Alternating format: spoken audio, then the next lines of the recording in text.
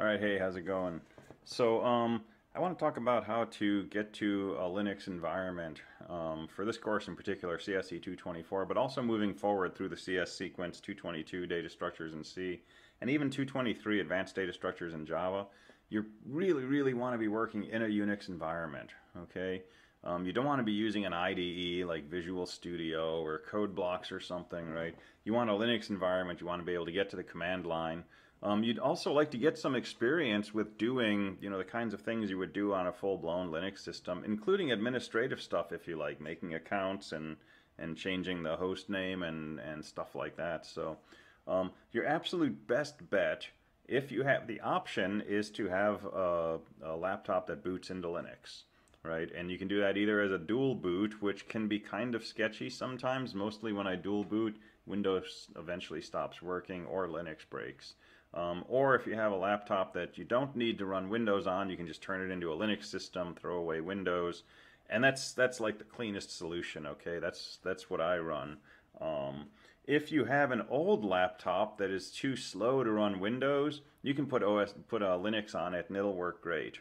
Okay, even if it's like several years old and really, low specs, you can still run Linux on it. But if that's not an option, right, your next best bet is to use something called VirtualBox. And VirtualBox is basically a program. It just runs on top of your current operating system, but it pretends that it's another type of machine, right? It'll emulate a whole synthetic PC, and on that synthetic or virtual PC, you can install Linux. And it's a full-fledged Linux experience. It's very complete, and that's probably what most people who are running Windows are going to want to do for this course. All right, so let me talk you through the basic setup of a VirtualBox. So the first thing you want to do is, get to a browser and just search for VirtualBox download, and make sure you're coming from virtualbox.org. Okay, some browsers will point you to sites that, download a version of this with adware bundled in and things like that. Don't mess around with that. All right, virtualbox.org, and I'm just going to go to downloads. And this is pretty straightforward, right? Right at the top of the page, put in your Linux, your host operating system, and you can download a version for it. So if you're running Windows, go here. If you're on a Mac and you're doing OS X, go there. And just follow the usual sort of download this somewhere, execute it, and it'll walk you through the setup process.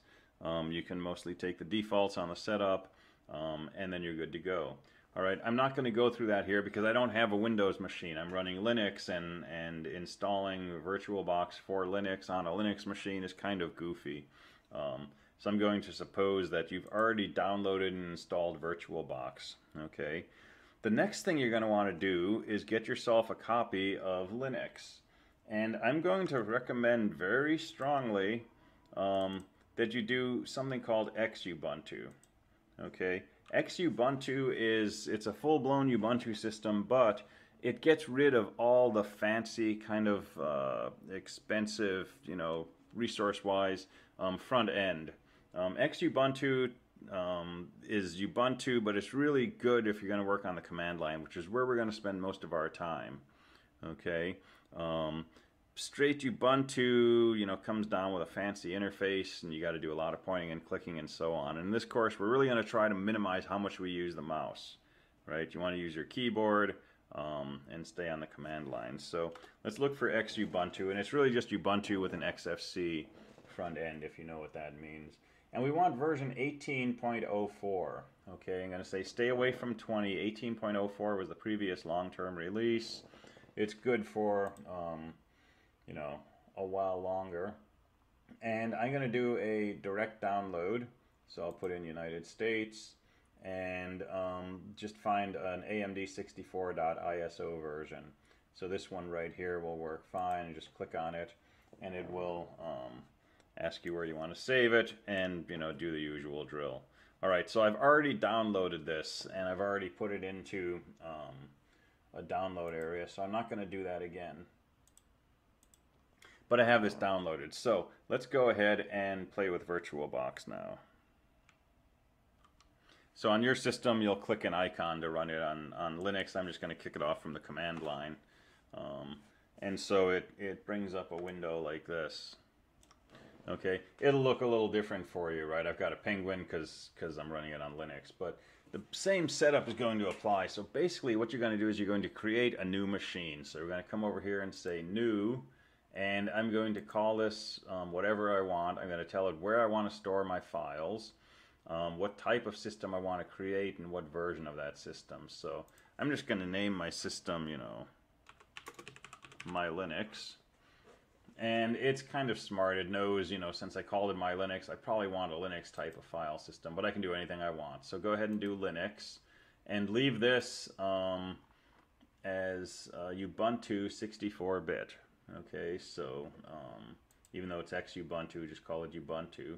All right, so whatever name you want, where you want your virtual machine to live, and this can take, you know, as much disk space as you want. So put it somewhere where you have some space. Type should be Linux, version should be Ubuntu 64-bit. And then go to next. It will ask you how much memory you want in your virtual machine. Okay, 1 gig is not very much. It will work fine for Linux, but you know, you may as well make it bigger. I would go up to like, I don't know, maybe like 4 gig or something. Go on to next, and then you can create a hard disk, okay? Leave it at the default, create a virtual hard disk now, and it's going to make it 10 gigabytes. All right, so that's a starting size. Leave this as the default. That's the type of hard disk. Let the storage change as needed. So mostly we're just taking defaults.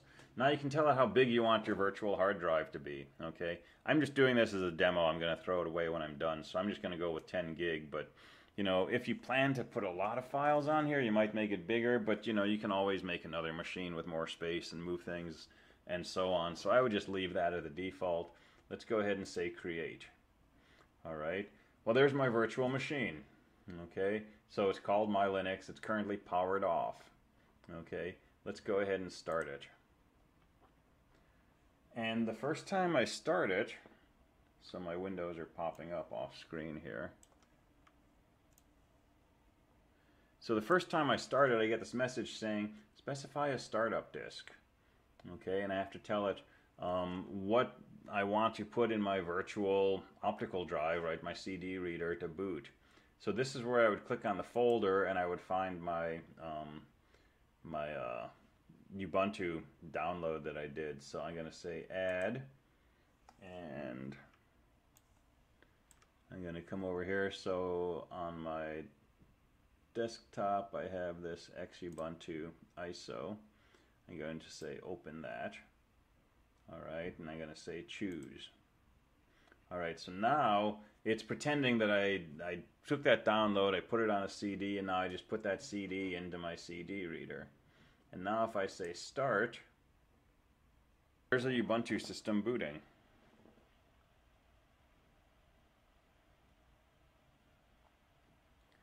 And when you do this, you can say I either want to try this or I want to actually install it. It's a virtual machine, so there's no downside to just going ahead and installing it. And so I'm going to do an English keyboard, English layout, download updates while installing, sure, why not. The computer currently has no detected operating system, right, because this is a virtual machine, so I'm just going to go ahead and say install now. And then say continue. And so there's, you know, a virtual hard drive inside this virtual machine, and it's basically installing Ubuntu onto it. So it knows I'm in LA already. And my name is Nick, and this is Nick VirtualBox, and I'll pick a password. It's a fair password. And I'm going to say log in automatically.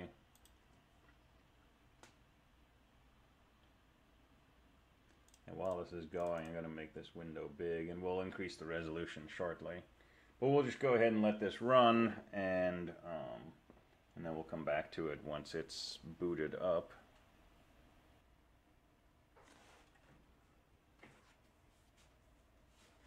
Alright, and so it tells us installation is complete. We have to restart our machine. So we'll say restart now. Remember, this is a virtual machine, so we're not rebooting our laptop, we're rebooting this synthetic laptop. It says remove the installation medium and press enter. There's nothing to remove, so just go ahead and press the enter key and it should shut down and then boot back up.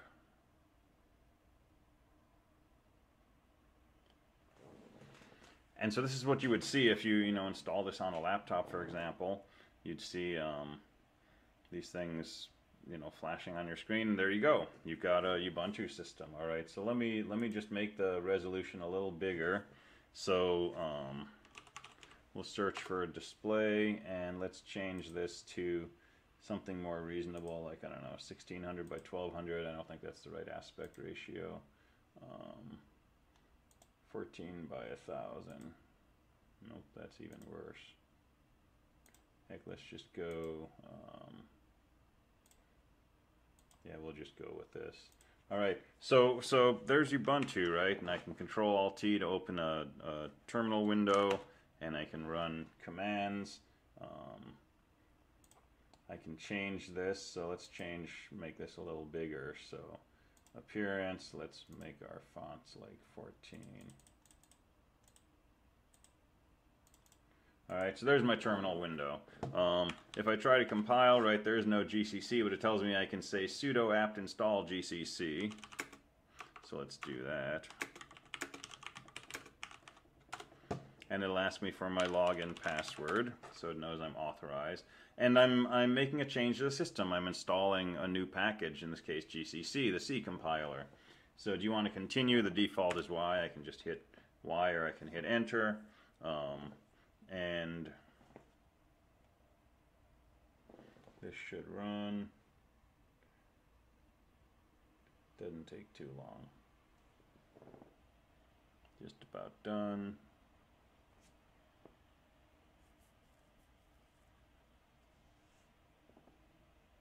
All right, so now if I say GCC, it knows what I'm talking about. It says there's no input files.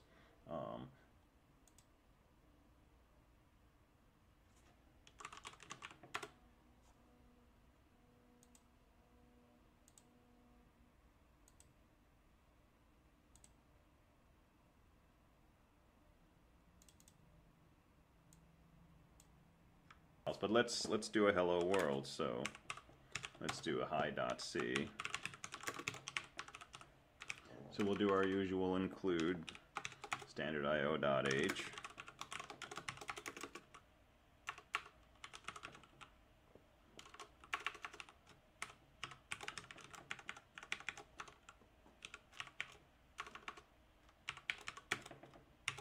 Alright, so we'll just print out hello. And now we can say GCC hi.c dash output hi. And now if I say /hi, it says hello. So you're on the air, right? We've got VI. We've got GCC. We can run things in our directory. We can do ls and see what's in our directory. So you can see hi and hi.c and so on and so forth. So we've got a full Linux system here, right? But all of this is, just a program sitting inside my current environment, which, for me is Linux, but for you might be Windows or OS X. And it's just a program that's running. So it doesn't affect anything, it doesn't replace anything, but it gives you that full-on Linux experience. And there's tons of things you can do in here, but that's enough to basically get you on the air. We can talk offline about how to change the resolution to something reasonable, how to make it look full screen, and stuff like that. Anyway, okay, so that's the quick overview of VirtualBox. Thanks.